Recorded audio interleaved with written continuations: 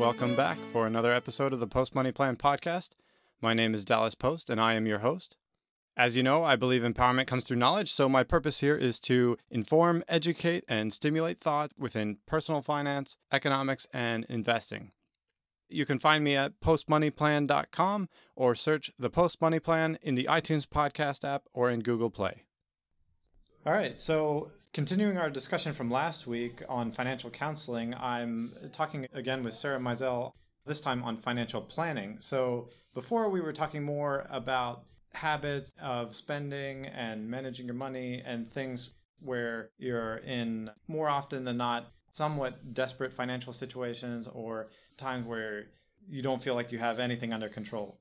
This time in financial planning, addressing that, we're going to be talking a little bit more about the long term, making sure you have your finance ship sailing in the right direction, and organizing things from a professional level of dealing with financial planners or other professionals to give you advice. So welcome back to the show, Sarah. Thank you so much for having me back. All right, so you gave us your background and experience last episode, but is there anything you can add in terms of the financial planning side and valued retirements? Absolutely. So I work for Valued Retirements. Our team has multiple CFPs, so Certified Financial Planners. It's a designation that is a bit akin to a CPA, a large test education that goes along with that. And what that means is that we have worked to understand all of the different elements that can impact a person's finances and their whole financial well-being. That's everything from just general financial planning, which we'll talk about today, to taxes, to investing, to estate planning. Insurance is definitely a piece there. All of these different things in and of themselves could be standalone topics with plenty to learn. But as CFPs, we work to put all those together. I was just going to say, I think a big point there is that even if you start to harness a lot of the principles that you were talking about in the last episode, having wise financial decision-making in your spending and that kind of stuff, it's still an overwhelming amount of knowledge to know about everything from retirement planning to estate planning and all those different subjects. There's so much to know that it would be very hard to do everything completely on your own. Absolutely. And that's where seeking out advice from a third party that's a trusted third party is valuable. When it comes to financial planning, your goal ultimately is recognizing where you are today and then helping you create a roadmap, so to speak, to get you to where you want to be. What I said in the last episode is the first habit of wise financial management is just knowing what is important to you. That's just as true here. You have to know where you want to be. So in a financial plan, you need to do a status check, see where you are today, and think about what success means to you. Does it mean multi-million dollars saved for retirement? If that's it, and that could be the right thing depending on your standard of living, what do you want retirement to look like? Do you want it to be retirement on a golf course? Do you want it to be retirement on a yacht? Maybe that's it. That's not necessarily the heart that we're going to be counseling you from. We're going to be counseling you from a place of impact and a place of what's more important from a relationship standpoint and what gives you a little bit more sense of value around personally, I think is more of the way of saying that. We definitely work to help grow our clients' portfolios. That's our expertise. We're managing. They're trusting us with accounts that we are managing for them. But one of the worst things, in my personal opinion, is just to have my clients die with more. That's not the goal for us. The goal is for them to have resources and have developed interests and relationships that when they transition into a different phase of life, they really get to use those in the way that they value. Is it in Proverbs that it's a wise man leaves an inheritance to his children's children? You're correct. And that may be the desire. It may be an inheritance. It may be outside of your family, building organizations or certain efforts.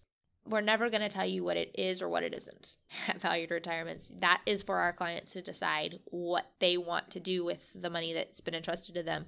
But we're here as just a counselor, just to help you kind of make out that roadmap. The next step to financial planning is developing a plan. When you come to any good financial advisor, they should really walk through a couple steps with you. They should establish a relationship. They should gather a lot of information. So you'll feel like you're kind of burying it all. You should have to feel that way because to give good advice, it's important to know all the pieces. So there's a lot of data gathering that happens.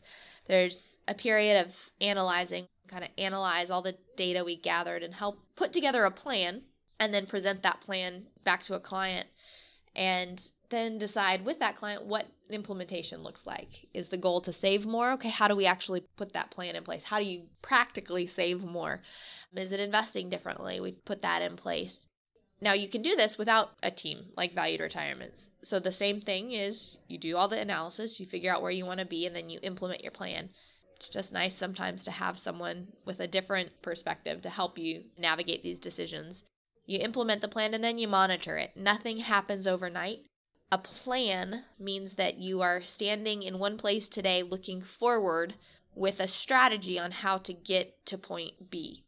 In life, not very many things are just that straightforward. So a plan, one of the benefits to it is it really allows you to be more flexible, to zig and zag as life throws some curveballs your way because you know where you are today, you know where you're trying to get.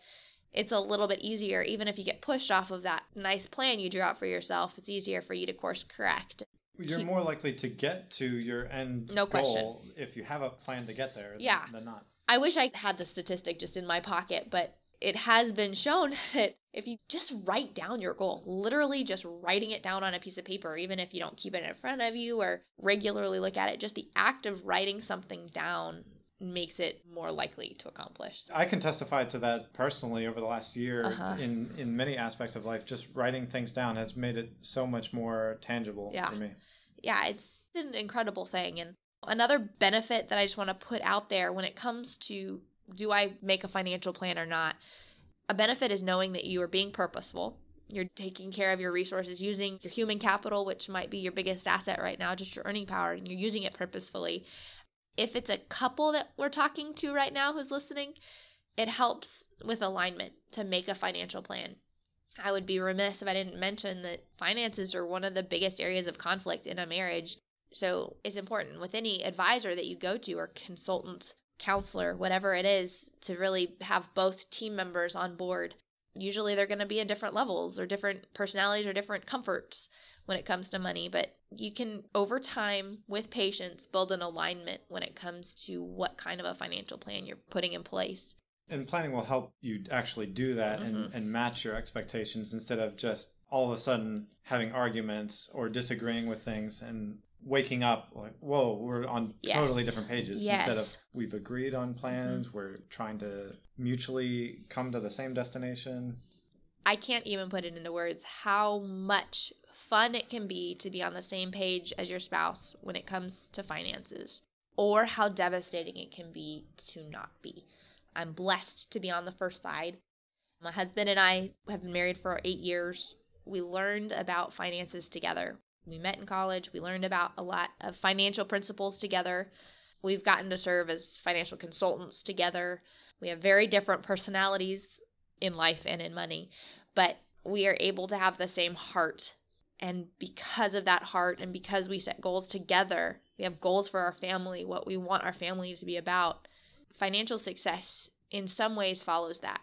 Not that it's all rosy or that we just have tons of money, but we are able to make more purposeful, peaceful decisions. And when there's a question that our family faces, we're at least looking at it with a similar set of eyes and for sure a similar heart. So that's a huge benefit of planning, is just putting that there. Now, what would you say maybe people should have saved for retirement by age 30? Do you have any kind of a guess on that?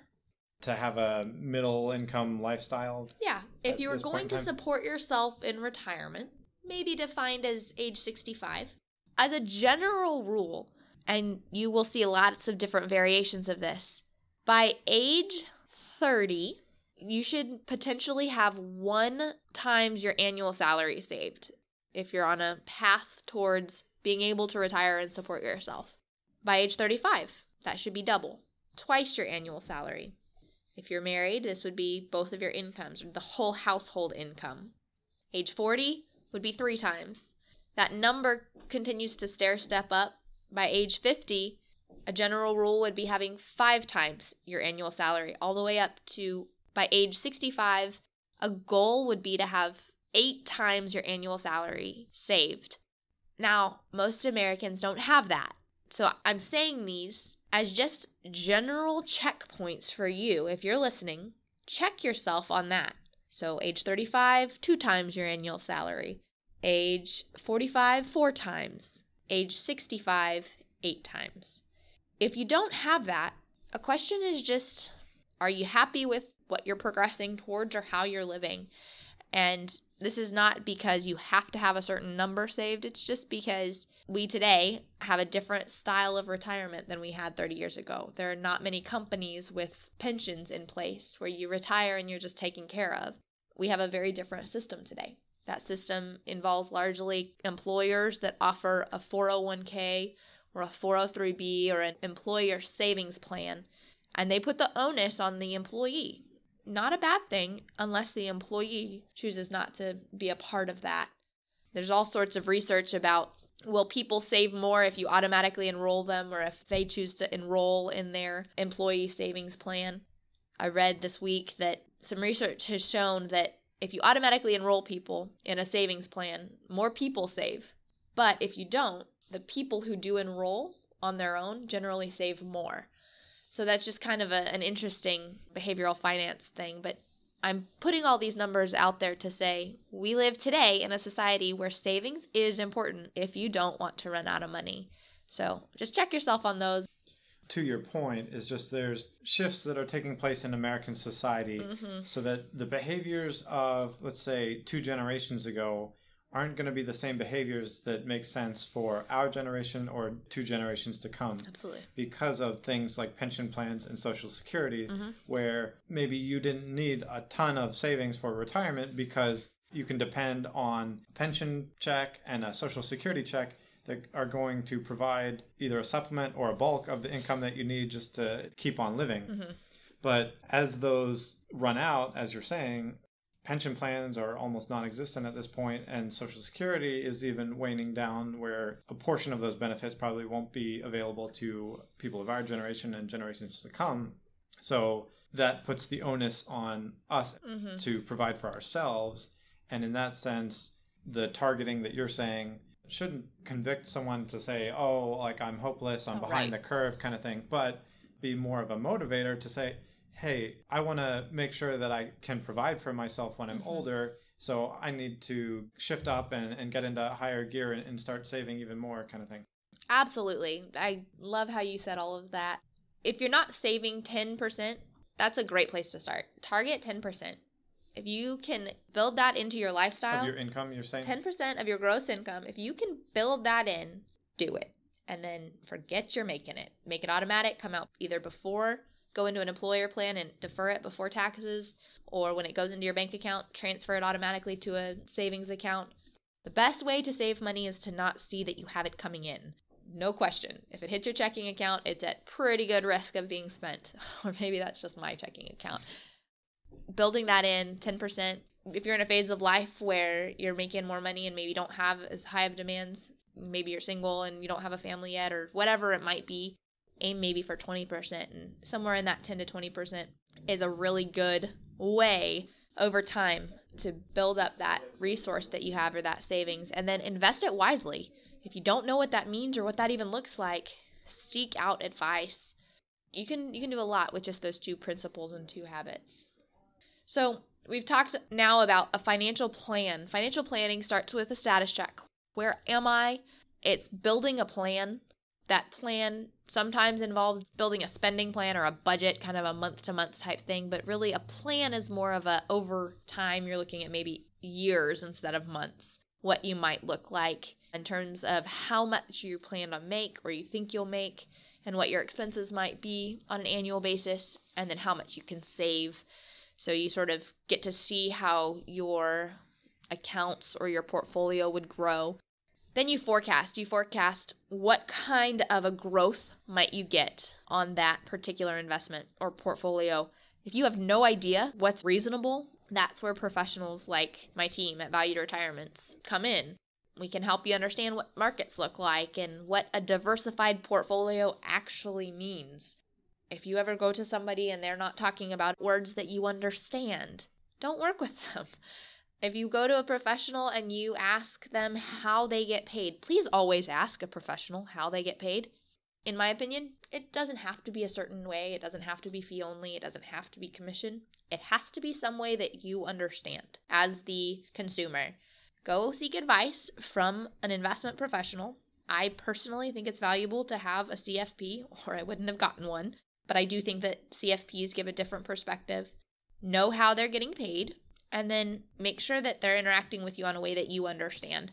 And those are some pretty good gut checks on whether you're working with a good professional to help you put a plan in place, forecast what that plan might look like, and work with you over time to make sure that that plan stays true to your reality.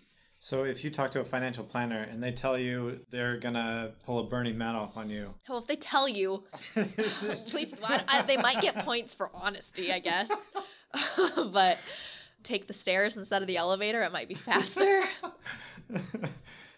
The thing about the term financial planning or planner is that right now can get applied to people who do a lot of different things, whether they are selling a product or whether they represent basically any investment or product in the market and they're just helping you put what's best in place for you.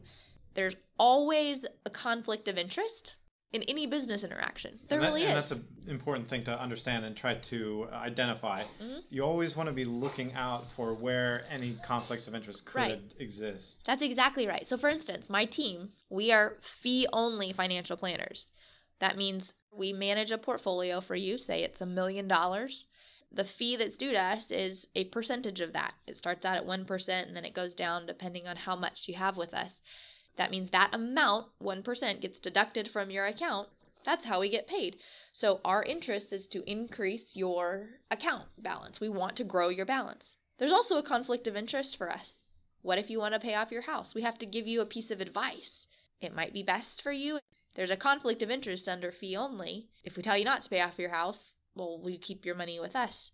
But there's always something behind the scenes. You have to understand how we're getting paid. Now, if you ask us, what we'll do is we'll make sure and run the numbers and see what your mortgage is actually costing you and how much you're earning and how your portfolio is doing, what your goals are. That's what you should do to really be able to give a good piece of advice there. But you still have to realize that there's a conflict of interest for us. So it's important, I think, for every consumer to really understand that it's everywhere. You have to really trust the advisor that you're working with and understand how they're getting paid. Just going back to the joke that we were making there about someone like Bernie Madoff running off with your money, transparency, I think, is absolutely huge. Anyone that would be dealing with your money or handling your finances, the biggest thing, in my opinion, is that they're willing to be transparent with you. Absolutely. If they won't share things with you, then that's a red flag. Something to be concerned about. Or if they answer you, but you're not really sure they used English, or the jargon is just so heavy. Sometimes I'm guilty of that. Sometimes I just talk about money a certain way, and it's not a way that a general family talks about money, and so it might not connect well. If you don't understand, at least maybe ask the question again, give that person a chance to re-articulate it, or just try to connect a little bit better. If it doesn't work the second time, that might not be the right fit for you. I think that's a really important thing. If you work with somebody, you have to be able to communicate well with them, especially when it comes to money. So that's really what I would communicate when it comes to a financial plan. The last thing I would say, when you do a status check, early on in that element of financial planning, break savings into 3 categories. There's an emergency fund amount of savings that I think is a valuable piece to have when you're first building your portfolio, you're first building your savings. And that's putting aside anywhere from 3 to 6 months of your expenses. Have that available to you. Over time, as you have more money, you can invest that a little bit more aggressively if you decide. But early on, when that's all you have, I'd keep it in cash, CDs, or bonds. That's my preference, not the preference of everybody I've ever worked with. And then I would build purpose savings. So if you're trying to buy a new house or you're trying to buy a new car and you want a down payment or the full amount for those, purpose savings are amounts that you're trying to hit a target. And if you need that amount in a time frame shorter than 12 months, That also, in my opinion, should be pretty safely invested cash, bonds, CDs. If you don't need it for a certain amount of time, if it's maybe more of a 5-year goal, that should be part of a diversified portfolio. And then there's your long-term savings, which would be your retirement savings or your college education savings. Those should remain as part of a diversified portfolio. That means part equities. For us, it's part domestic equities, part equities that are international, some bonds and fixed income, and then what we call focused investments or sectors that we think are doing well, technology, biotech, maybe commodities. Diversified just means your money is at work in several different areas of an economy. If you can have your savings broken up there, an emergency fund gives you a solid foundation. Purpose savings builds that habit of recognizing what you want and saving for it on the front end instead of simply going out and purchasing it, financing it, and by the time you pay it off, it's extremely outdated. And then long-term savings allows you to maintain financial flexibility and freedom long into the future. I think that's all I have. All right. Where can people go if they want to get more information on valued retirements? Absolutely. And then also just in terms of if that's not applicable for them, what are other ways that they can find financial planning resources? Absolutely. So Valued Retirements, we are located in Houston, Texas. We are at 610 and I-10. Our website is valuedretirements.com. My name is Sarah Mizell. You can find me at sarah@valuedretirements.com. It's my direct email. If you are not at a place where you want to find financial professionals, we serve higher net worth individuals. Generally, we manage portfolios for a single client. They usually have about $750,000 or more to place under management with us. Or it's a higher earning individual, so they earn as a household over $100,000 a year. Those are kind of the two demographics that right now we work with at Valued Retirements. If you don't fit into that category, but you still would like to learn, there's a team of consultants at Houston's First Baptist Church, and you can connect with them by going to houstonsfirst.org, looking up ministries, and finding finance. All the contact information is there, and that's a free resource to you, whether you go to Houston's First or not. But those are going to be pretty basic principles and advice pieces that are being handed out. That's not going to touch investments at all. In fact, we will specifically not give any investment advice through the counseling center, the consultants. All right. Thanks again for coming back on the show. I pleasure. Appreciate it, Sarah. It's really a pleasure. Thank you so much for all that you're doing. All right. Bye. All right, that'll wrap things up for this episode. Thanks again for joining us. Don't forget, you can find me at postmoneyplan.com or search the Post Money Plan in the iTunes podcast app or in Google Play. Catch us next time on another episode of the Post Money Plan podcast.